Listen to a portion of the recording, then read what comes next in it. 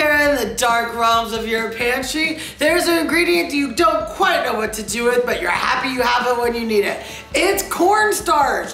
I know, cornstarch gets a bad rap and gets lots of bad press. It's a really great ingredient to have in your house at your disposal anytime you need it.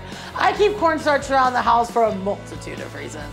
But it's summertime and it's itchy and it's nasty, and sometimes you get a bug bite you just can't get rid of. Add a little cornstarch right on that bite and the itch goes away immediately. There was a secret I learned in my early cooking days. That was the magic elixir to all things sauces to make them beautiful, satiny, and make sure they never clumped on you. Cornstarch. Maybe you've heard of it, it's called slurry. If you're at home and you're trying to figure out how to make that gravy thick or that soup silky smooth and beautiful, but you don't quite know how to do it, don't want to mess with the roux, and have no time to deal with it, cornstarch. Cornstarch and water makes an incredible combination that comes together to thicken food without imparting any flavor and makes it super easy to use. So you just want to take a little bit of cornstarch, and you're gonna add water in there. Now when you do this, you wanna do equal parts, depending on what kind of consistency you want. You're just gonna add your water in there. Oh.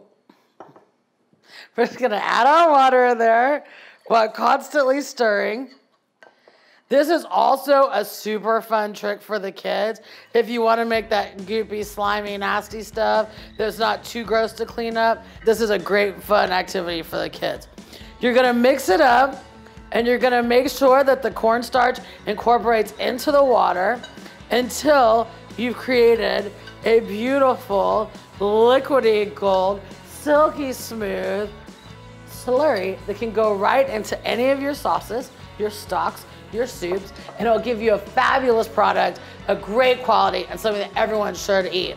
Now, one culinary tip on this, make sure when you're using a slurry that you cook it all the way through. You wanna make sure you don't have any of that raw cornstarch in that flavor. Make sure you send me pictures of all the food you're cooking in your kitchen right now. I can't wait to see them and I would love to share them. If you love what you learned here, make sure you push that like button and subscribe to my channel. I will see you soon.